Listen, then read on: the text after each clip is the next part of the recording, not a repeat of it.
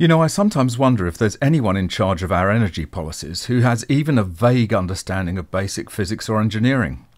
These policies seem to be driven by nothing more than magical thinking and fluffy feel-good gestures, believing that it will be okay because at the end of the day we're saving the planet, right?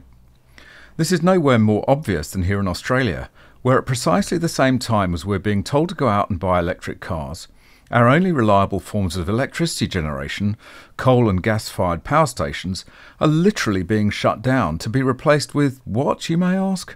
Windmills and solar panels.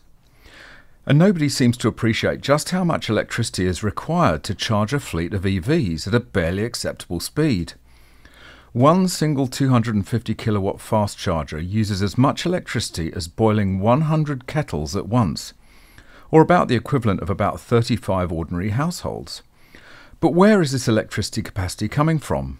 If you're after EV and net zero sanity, you've come to the right place. If you like this kind of content, it would be great to have you as a subscriber, and don't forget to enable all notifications so you never miss another video. The same madness is happening in the US, where a recent report by the National Energy Reliability Corporation has found that the grids simply won't cope with the increased demand over the next 4 years. Much of North America may face electricity shortages starting in 2024. Over the next several years, many regions of the US and Canada may struggle to ensure a reliable electricity supply amid soaring energy demand from the tech industry and electrification of buildings and vehicles. More than 300 million people in the US and Canada face the growing possibility of electricity shortages beginning as early as 2024 and continuing to 2028. In a recent report, the North American Electric Reliability Corporation, NERC, an international regulatory authority overseeing the North American power grid, projected that a majority of regions in the US and Canada will have insufficient electricity supply to reliably meet demand during extreme weather conditions. A few may even see interruptions under normal weather conditions. I think it is striking that the majority of regions are at an elevated or high level of risk, says Johan Cavert at the Niskanen Center, an environmental think tank based in Washington, D.C. This should not be the norm and is quite a frightening assessment heading into the unknowns of another winter. The report found that North Americans' peak demand, the highest amount of electricity needed in a given period, is rising faster than any time in the past 5 years.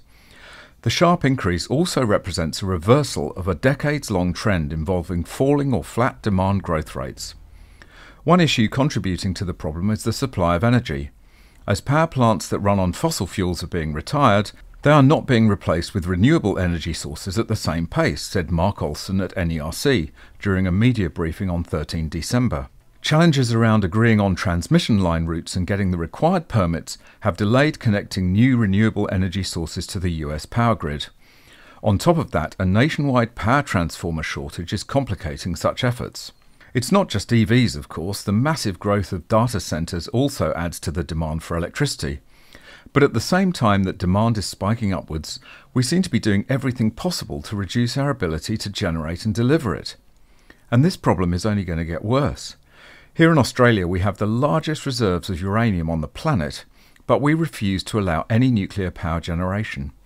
So it's only a matter of time before our grid and those around the world will start to collapse under the weight of both lack of supply from renewables and too much demand from EVs. That's just about it for this video. Thanks very much for watching. I hope you enjoyed it.